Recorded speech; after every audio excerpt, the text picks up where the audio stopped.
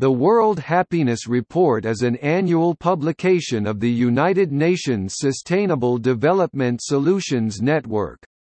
It contains articles, and rankings of national happiness based on respondent ratings of their own lives, which the report also correlates with various life factors. As of March 2019, Finland was ranked the happiest country in the world twice in a row.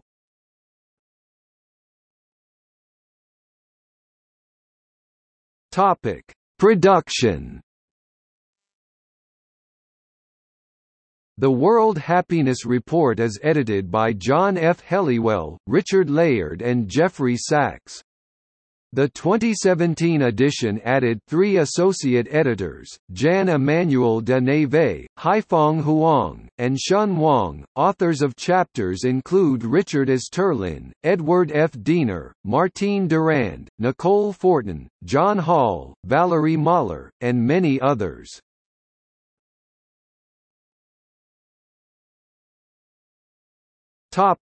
History. In July 2011, the UN General Assembly adopted Resolution 65/309 Happiness, towards a holistic definition of development, inviting member countries to measure the happiness of their people and to use the data to help guide public policy. On April 2, 2012, this was followed by the first UN high-level meeting called Wellbeing and Happiness, Defining a New Economic Paradigm, which was chaired by UN Secretary-General Ban Ki-moon and Prime Minister Jigme Thinley of Bhutan, a nation that adopted gross national happiness instead of gross domestic product as their main development indicator. The first World Happiness Report was released on April 1, 2012 as a foundational text for the UN High-Level Meeting, Wellbeing and Happiness, Defining a New Economic Paradigm, drawing international attention. The report outlined the state of world happiness, causes of happiness and misery, and policy implications highlighted by case studies. In 2013, the second World Happiness Report was issued, and since then has been issued on an annual basis with the exception of 2014. The report primarily uses data from the Gallup World Poll. Each annual report is available to the public to download on the World Happiness Report website.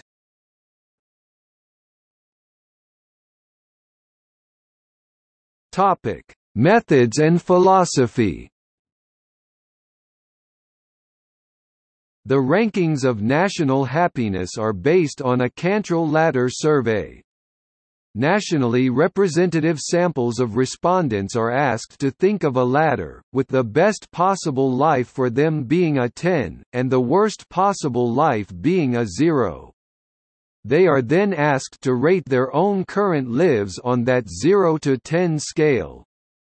The report correlates the results with various life factors. In the reports, experts in fields including economics, psychology, survey analysis, and national statistics describe how measurements of well-being can be used effectively to assess the progress of nations, and other topics. Each report is organized by chapters that delve deeper into issues relating to happiness, including mental illness, the objective benefits of happiness, the importance of ethics, policy implications, and links with the Organization for Economic Cooperation and Development's (OECD) approach to measuring subjective well-being and other international and national efforts.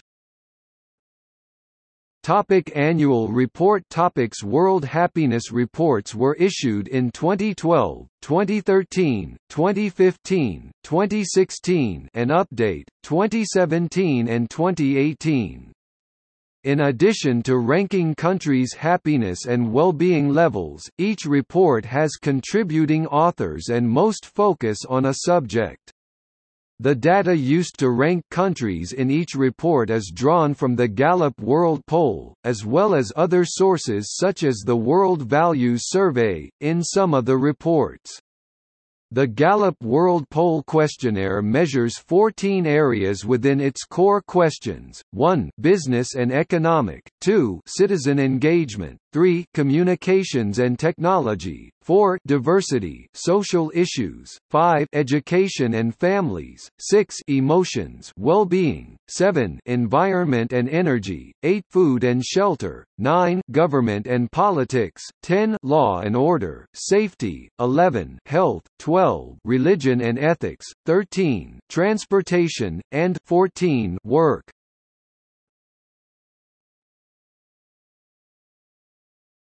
Topic: 2019 World Happiness Report. The 2018 iteration was released on 20 March and focused on the relation between happiness and migration. As per 2019 Happiness Report, Finland is the happiest country in the world, with Denmark, Norway, Iceland, and the Netherlands holding the next top positions. The World Happiness Report 2018 ranks 156 countries by their happiness levels, and 117 countries by the happiness of their immigrants. The main focus of this year's report, in addition to its usual ranking of the levels and changes in happiness around the world, is on migration within and between countries. The overall rankings of country happiness are based on the pooled results from Gallup World Poll surveys from 2015 to 2017, and show both change and stability. 4 countries have held the top spot in the last 4 reports: Denmark, Switzerland, Norway and now Finland. All the top countries tend to have high values for all 6 of the key variables that have been found to support well-being: income, healthy life expectancy, social support, freedom, trust and generosity. Among the top countries, differences are small enough that year-to-year changes in the rankings are to be expected. The analysis of happiness changes from 2008 to 2015 shows Togo as the biggest gainer, moving up 17 places in the overall rankings from 2015. The biggest loser is Venezuela, down 2.2 points. 5 of the report's 7 chapters deal primarily with migration, as summarized in Chapter 1. For both domestic and international migrants, the report studies the happiness of those migrants and their host communities, and also of those in the countryside or in the country of origin. The results are generally positive. Perhaps the most striking finding of the whole report is that a ranking of countries according to the happiness of their immigrant populations is almost exactly the same as for the rest of the population. The immigrant happiness rankings are based on the full span of Gallup data from 2005 to 2017, sufficient to have 117 countries with more than 100 immigrant respondents. The 10 happiest countries in the overall rankings also make up 10 of the top 11 spots in the ranking of immigrant happiness. Finland is at the top of both rankings in this report, with the happiest immigrants, and the happiest population in general. While convergence to local happiness levels is quite rapid, it is not complete, as there is a footprint effect based on the happiness in each source country. This effect ranges from 10% to 25%. This footprint effect explains why immigrant happiness is less than that of the locals in the happiest countries, while being greater in the least happy countries.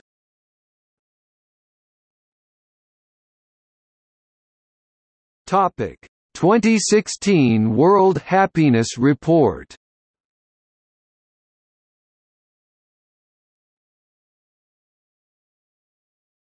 Topic: 2015 World Happiness Report.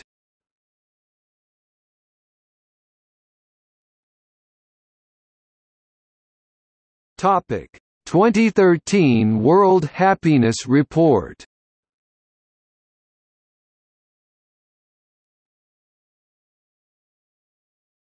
Topic: 2012 World Happiness Report.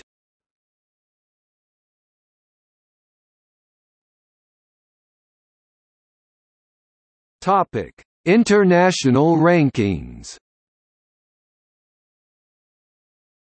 Data is collected from people in over 150 countries. Each variable measured reveals a populated weighted average score on a scale running from 0 to 10 that is tracked over time and compared against other countries. These variables currently include, real GDP per capita, social support, healthy life expectancy, freedom to make life choices, generosity, and perceptions of corruption. Each country is also compared against a hypothetical nation called dystopia. Dystopia represents the lowest national averages for each key variable and is, along with residual error, used as a regression benchmark.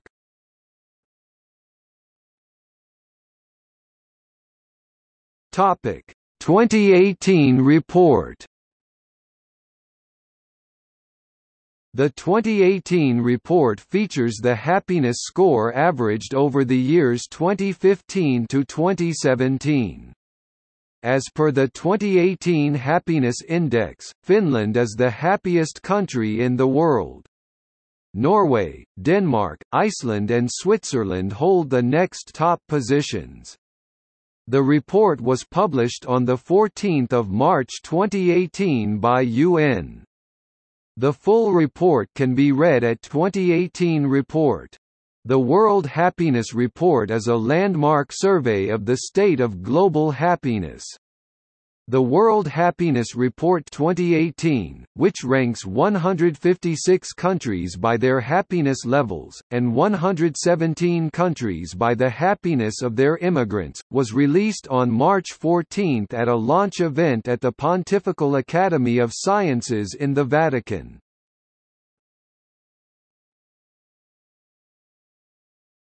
Topic: 2017 report.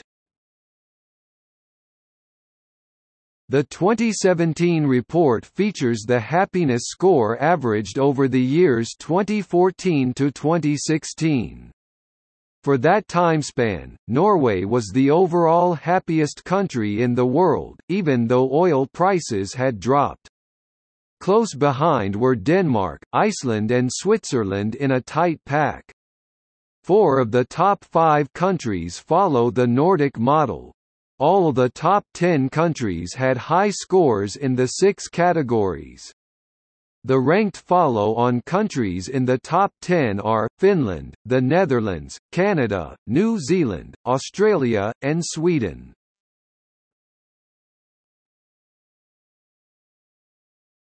Topic: 2013 to 2015 averaged ranking.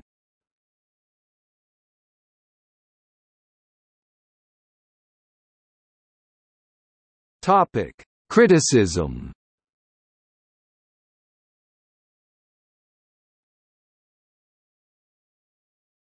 Topic: Metrics. Some argue that questioning on overall life status leads humans to overweight income concerns, rather than happiness. For instance, Colombia came 37th in the 2018 World Happiness Index but first by daily emotional experience. In 2012, a Gallup survey on happiest countries had a completely different list, compared with the World Happiness Index, with Panama first, followed by Paraguay, El Salvador, and Venezuela. Similarly, a Pew survey of 43 countries in 2014, which excluded most of Europe, had Mexico, Israel and Venezuela finishing first, second and third. Others point out that the ranking results are counterintuitive when it comes to some dimensions. For instance, if rate of suicide is used as a metric for measuring unhappiness, the opposite of happiness, then some of the countries which are ranked among the top 20 happiest countries in the world will also feature among the top 20 with the highest suicide rates in the world.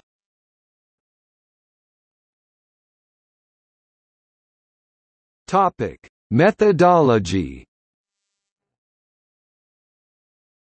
From an econometric perspective, some statisticians argue the statistical methodology mentioned in the first World Happiness Report using 9 domains is unreliable. Others argue that the World Happiness Report model uses a limited subset of indicators used by other models and does not use an index function like peer econometric models such as Gross National Wellbeing Index 2005, Sustainable Society Index of 2008, OECD Better Life Index of 2011, and Bhutan Gross National Happiness Index of 2012, and Social Progress Index of 2013.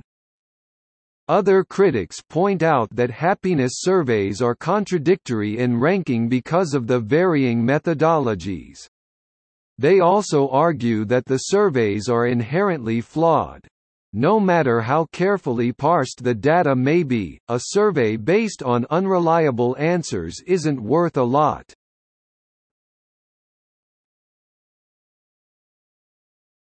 Topic: Philosophical concerns. From a philosophical perspective, critics argue that measuring of happiness of a grouping of people is misleading because happiness is an individual matter. They state for the Dalai Lama, Gandhi, Tolstoy and several others, happiness is an individual choice that is independent of the society, its structures and enabling or dis-enabling conditions and not something to be measured using variables that can only capture a nation's well-being. This means therefore that one cannot really talk of a happy or unhappy nation, but of happy or unhappy individuals.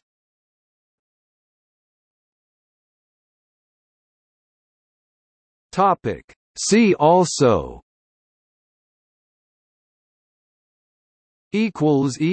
Notes